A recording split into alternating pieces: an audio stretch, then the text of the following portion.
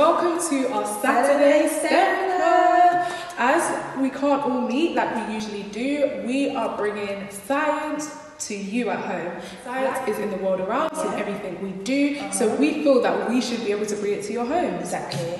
So, what do we normally start off with? Second experiment. So this week what we're going to do is see if we can stack these cups blindfolded. And to make it harder, it's going to be a race. Okay. So I'll go first, and then you can go. Okay. But these are just any ordinary cups, any cups that you have at home. Once you have a scarf or a headscarf, you can use that as a blindfold. Okay? Right, let me blindfold you first. Yep. 1, go. This is really testing your agility. Okay.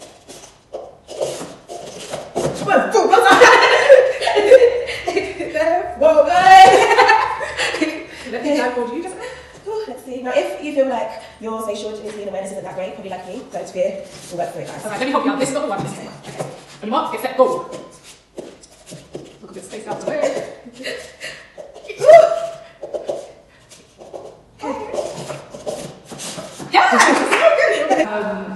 If you have two blindfolds, you could go against each other, see who could do it the quickest, and it's just all about your spatial awareness and seeing if you can sense things out and seeing how far things away from you are. But it just gets you switched on and ready to go. So one thing I notice about these cups is that they are very colourful. Extremely.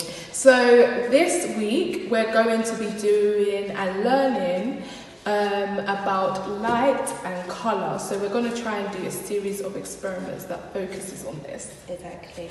Light even travels through waves, okay? And each colour has its own wavelength.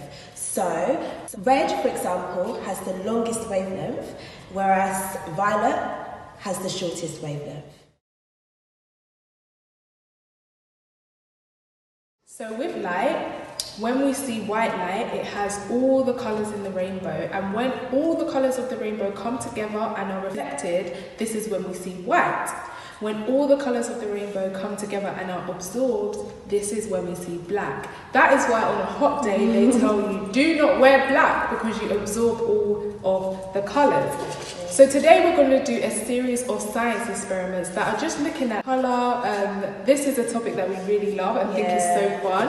We think it's just amazing that we're able to see in different colours and see things that are different colours, but this is all based on the fact that different colours absorb and reflect different wavelengths. So that is how we're able to see the beautiful colours in the rainbow. So yeah, we're going to start off with...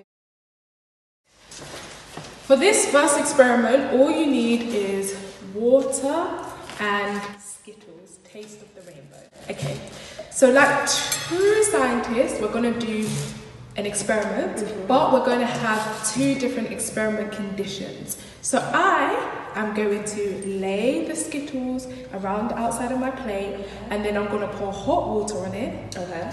And I want you to do all the Skittles around the plate, but do cold water. Okay. Okay. So with the hot water, just get an adult to assist. So adults, you should just assist with the hot water, and it could be warm. It shouldn't be at boiling temperature. It could just be at the temperature that your warm tap comes out at.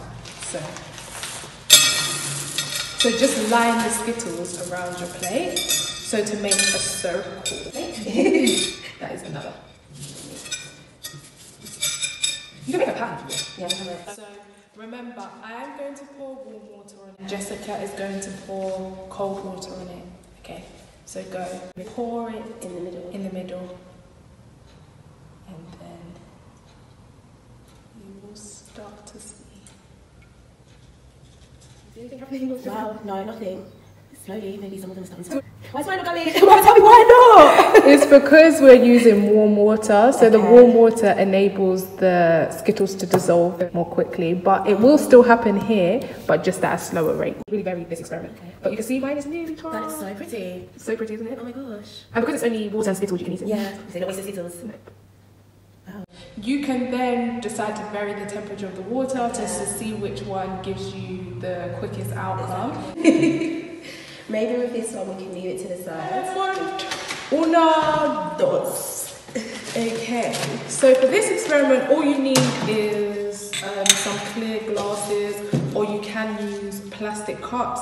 It's just better if it's clear because you'll be able to see the experiment a bit better. You also need some baking soda, vinegar, and then some food colouring. Hopefully from the weeks before, there's still some food colouring left. So we're going to use red, blue, green.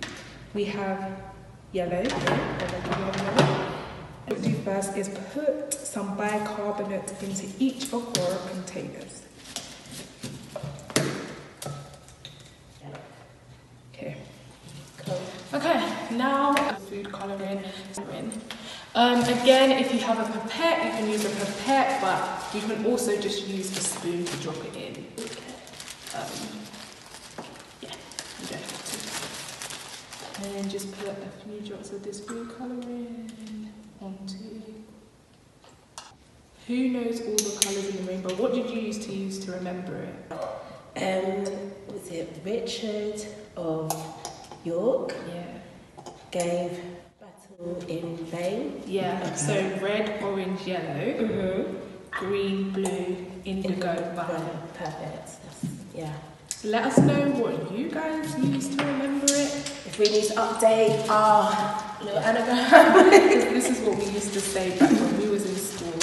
Which was how many years ago now? We've done that, put that to the side, and then with your vinegar, you to pour it into the different containers, and then you can see what happens next. Okay, redo okay.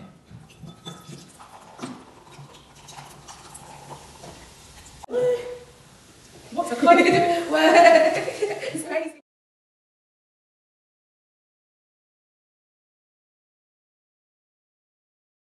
Experiment number 3. You need 7 glass cups or plastic cups, but you need 7 of them, and you need tissue paper or kitchen. You need to roll up cylinders. So you can just literally, all you will need is 1 sheet to be able to roll the cylinder. So you only need about 7 or 8 sheets. No rolls. Yes. Okay. So then once you've rolled it up, you put it in 1 cup to the other cup, so you're making connection bridges. Imagine you're making a bridge from 1 cup to the other cup. Because we're going to show the movement of water with colours. And this is what happens in plants and how they're able to transport water through their stem to other parts of the plant. So this experiment looks at water, and we're using colour to be able to visualise the movement of water. But again, just individual. So then you should have this design, so each cup is connected to the other cup. Easier, you may want to label your cups, so 1, 2, 3, 4, 5, 6, 7. In all your cups, what you're going to have to add, you're going to have to start. Okay. So I'll put some here. So just start with an 8th wave. Colours are red, green, and green. Primary colours are red, blue, and yellow. Okay, so in the first cup, so just you number your cups. So we're going to number it, and our number 1 is going to be here. So in our first cup and in our 7th cup, we're going to have red. Okay. And to you, what colours, if I add red and blue together, what colours would I get? What would my secondary colours be? So if you add red and blue, your secondary colour is going to be purple. What about if I added blue and yellow? If you add blue and yellow, the secondary colour is going to be a green. Yep, and what if I added yellow and red? And if you add yellow and red, the secondary colour is going to be orange. Yes.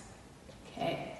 So a few drops of red into cup 1. A few drops? Yep.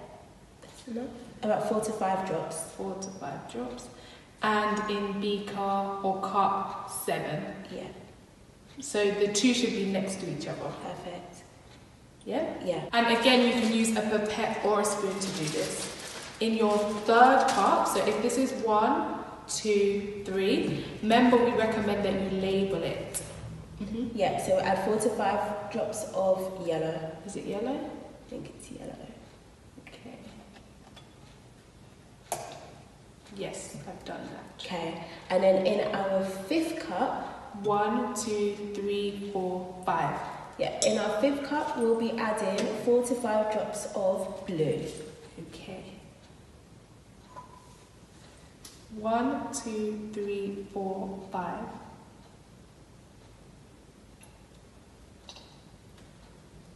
I think we've done it. Okay.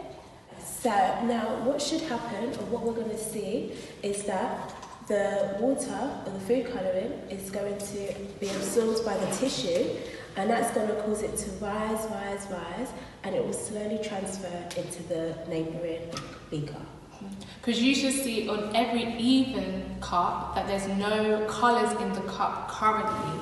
So in cups 2, 4 and 6, we didn't add any colour. So what we're going to do is put this to the side. So you'd have to put it to the side. 5 hours later.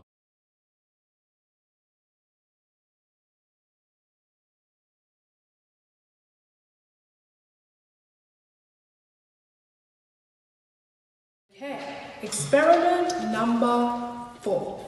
Alright, so this one, we're going to, again it's with water, but we're going to try and make water heavy. Okay. And by doing this, we'll be able to create a rainbow in our cups. So what we have to do to make the water heavier is to be able to dissolve something into it. Okay. So into your cups, you may want to label it, but we're going to have, so if you have 3 cups, for this experiment you need water, warm water, so ask an adult to fill the kettle. It doesn't have to be boiling. And then you need sugar or salt, anything that is able to dissolve in water to make it heavier. Okay, so into the cups you want to put an equal amount of warm. The warm water will help the salt or the sugar dissolve. Yeah. We're using food colouring, I'm saying food colouring. Blue at the bottom, then I want to put red, and then I want to put yellow. Okay. So for the colour that I want at the bottom, we need to make the bottom one the most heaviest, so it sinks to the bottom. Okay. So what I'm going to do is put the most amount of sugar into my heaviest cup, which is blue. So I'm going to put 4 spoons of sugar into blue. Again, we're going to add a few drops of blue to this. Here's a pipette. Thank you. Again, you don't need a pipette, you can always use a spoon like we're using here. Create like a whirlwind. Okay. Next, so in this one, I'm only going to put 2 small spoons. This is our blue sugar. Let's put our red. Okay, I'm going to mix it. Okay, so if you put your red, mix it. So this one has the most, so we put 4 to 5 in this one, and we put 2 in this one. Okay. And we use warm water so it dissolves quickly. Looks like a whirlwind. And our light is, we just want half a teaspoon into this one. So make sure when we're doing experiments, we try to do them as fair as possible. So the only thing we're changing from cup to cup, apart from the colour, is the sugar. So your last one should have the least amount of sugar. So I only put half a teaspoon of sugar. And then if we could just add some yellow to. Okay. So now you have 3 colours. That's it. Yeah. Right, once you have your 3 cups, your blue is the heaviest, then it goes your red, and then it goes your yellow. So what we need you to do, if you have a cylinder or anything that's quite small and slender, it makes it easier. So you may have one of these at home, or measuring cylinders. So first of all, put the heaviest one at the bottom, which is blue. You could pour this one in more quickly because it's the heaviest, so it will stay at the bottom. With the other colours, you have to do it drop by drop. So with red, putting it in drop by drop.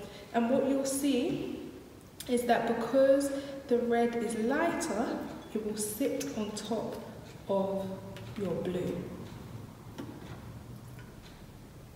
If you're not seeing the colours sit on top of each other, what you have to do is add more sugar or salt, whichever one you use, to the different colours. So you have to make this one really heavy, then you'll put a bit in this one and then hardly any in this one. So if you're not seeing it sit on top of each other, you need to add more salt or sugar. You need to make the water heavier.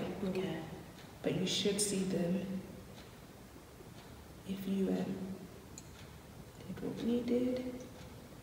And then you can see that there's blue at the bottom, red in the middle, and yellow at the top.